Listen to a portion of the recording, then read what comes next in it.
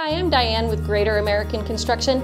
Welcome to the Youth Spotlight program. We're happy you tuned in.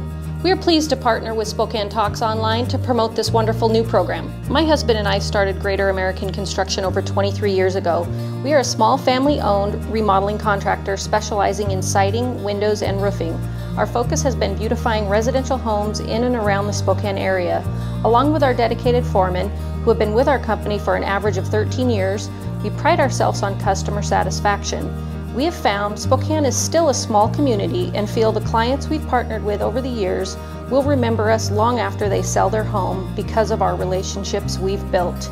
Greater American Construction supports many community organizations to include Girl Scouts, the Jonah Project, Chase Youth Foundation, Gonzaga Basketball, Miss Spokane, and many others. We are very excited to be part of the Youth Spotlight program by partnering with Spokane Talks Online and can't wait to see what our outstanding youth are doing here in our community. Please enjoy the segment and call Greater American Construction for all of your windows, siding, or roofing needs. Thank you.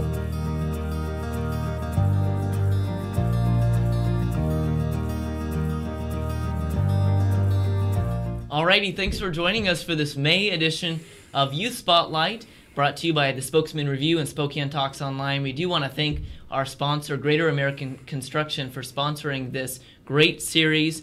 And I'm here with our May nominee, Justin Cai, from, let me get this right, the Oaks Christian, the Oaks Classical Christian Academy. And Justin, you have a pretty interesting list of things you have done that I have to say most kids your age would not even think of doing. You know, you've performed in Carnegie Hall, and you've won really prestigious awards at Music Fest here in Spokane, and you have really big plans after high school. You're a senior this year. So why don't you backtrack a little bit and tell us a little bit about your background in music, because that's really what, you know, your forte is. Right, yeah. But specifically piano. Yeah, and thanks for having me today, Collin. You're welcome. I'm really You're honored. welcome. So when I was a kid, I started when I was around 3 or 4 years old, and how I started, it was actually kind of a tragic story, and I don't know if the camera can really pick this up, but if you notice on my left hand, I've got a pretty bad scar on my third and fourth fingers. That's from piano? Oh, actually, it's how I got into piano. So basically what happened was I stuck my hand under a moving treadmill, and so the conveyor belt just kind of scraped away all the skin, and then so I had to get surgery, and I had to get a little skin taken from my side so that they could clean it all up. And over time, my hand was healing, but I always kept my hands closed, and my mom saw this as kind of a problem because if it healed that way, I might not be able to open my hand ever again. Right. And so she thought, well, there's got to be a way that I can prevent that from happening. And so that's where piano came in, because, in piano, you always got to move your hands. Wow. So, yeah, I don't even really know if my mom had the intention of putting me in piano in the first place, but it was because of this hand injury that really got me into piano as a kid. That is amazing. And now you love piano. I do. You're very passionate about piano playing. So isn't it kind of funny to you that that's how you got into it, because of that's amazing, because I had just assumed that you grew really passionate about piano playing and sat down at the piano and started playing like a madman. So that is really interesting. You said you started when you were 3, 4, 5 years old or so. Yes. So did it come easy to you at first, or did you think to yourself, okay, this is a lot harder than I thought it was going to be?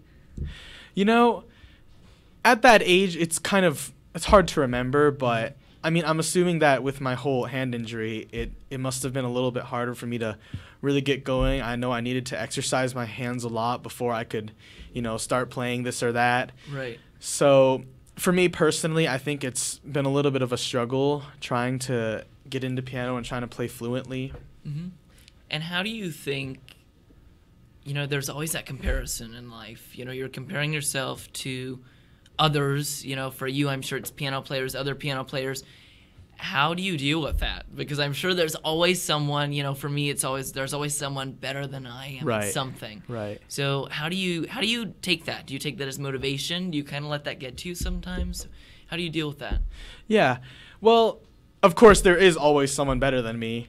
And so, sometimes that can kind of make me a little bit upset. And it's like, I can never seem to get better than this guy. Mm-hmm. But over time, I realized that it's only really a source of motivation, because I realized if there weren't anybody better than me, then there's no point for me to try to improve myself. Right. And so, I've really seen competition as a way to motivate me. It helps me want to practice harder when I'm kind of in a slump.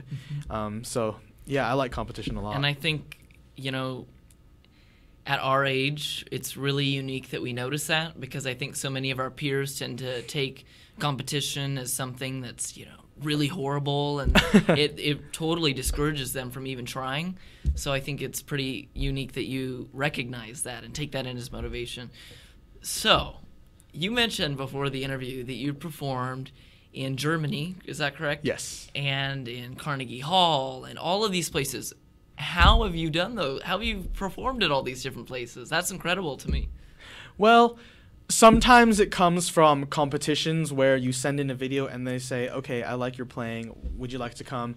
Sometimes it's just by invite, and half the time I'm not even really sure how that happens, but it's a lot of fun to travel around. That's one thing I really like about performing. It's the fun that you get from traveling all over the world and seeing different cultures, and even seeing other pianists who have been trained differently. So it's just this whole wide musical world out there that it's hard to find if you just kind of stay in Spokane. So how did you really build your piano career of sorts? Because Spokane, it's not necessarily the large metropolis that right. some might think, but how I'm sure there's limited piano opportunities for you here. So how have you had to kind of reach out to other areas and build your standing in the music world that way? Right. So I guess for me, my first music competition was Music Fest. I started maybe 5 or 6 years old. And at that age, you kind of you take a few classes, you get master lessons. But at that age, no one really kind of takes it seriously, because you're just trying to figure out if your kid really fits piano or not. And so thanks to my teacher, of course, not by my own merit, I've had some more success at Music Fest. And then over time, I just kept going back to Music Fest and doing those competitions. And then my teacher, when I got to a certain age, my teacher, Carolyn Brett, she encouraged me to enter a state competition. And so, when I was a little kid, I felt confident about myself. And so I thought, this is going to be easy. Right. No, I went in there and it was like, nothing. It was hard.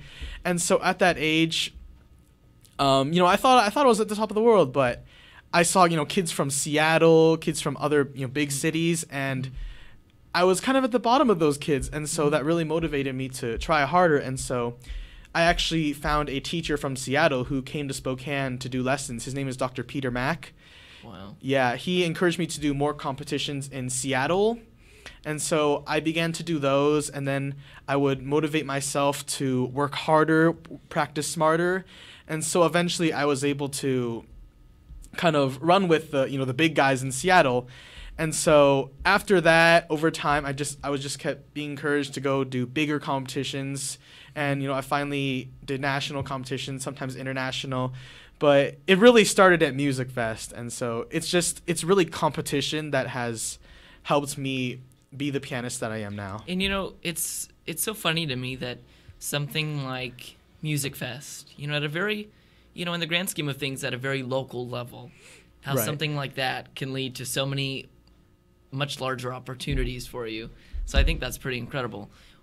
I want to know what you would say, what advice you would give to a young beginning piano player that's, really struggling with the whole learning of piano, because it really is not as easy as some people like to think it is. So what would you say? What would you say to that person? I've actually been confronted with this question before, and I guess what I would say is, it's kind of cliche, but don't give up on what you're doing. And in this whole world, a lot of the time you see the success of this musician or that, and you think, oh man, am I the only one who struggles with this? That was something I struggle with, but I realized over time that a lot of other pianists, they also struggle with their practice. They don't think they can hit a certain spot. But when you just come back over time, you can just, if you persevere more with the right teaching, with the right way of practice, you'll definitely get there. I don't think there is a person who just can't do it. Right. And so, like I said, a lot of the time you think you're the only one who can't seem to do it, but trust me, I felt it. You're definitely not the only one. So that's what I would say. I love that. Thank you. So you have pretty big plans after high school. You're a senior this year. You're going to Boston College. I'm sure you're going to consider your music career. For sure, yeah. Okay. And what do you plan on doing with that? Well, actually, and I haven't told a whole lot of people this, but my dream in the future is to kind of create a unique music style of my own. And you might have heard of people like piano guys, and they've made their own thing. I kind of wanted to try that out. And I've always been a classical pianist for my whole life, and I love it.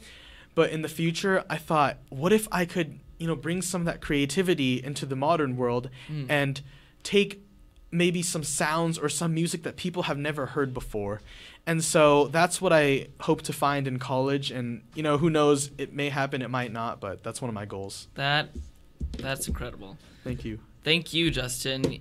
You are wise beyond your years, and I wish you the best in all of your future endeavors. I look forward to seeing you, at large international competitions, playing the piano and following your career. So thank you for joining us. Thank you so much. And thank all of you for joining us for this Youth Spotlight series during the month of May. And thank you, Greater American Construction, for sponsoring this series. We'll see you next month.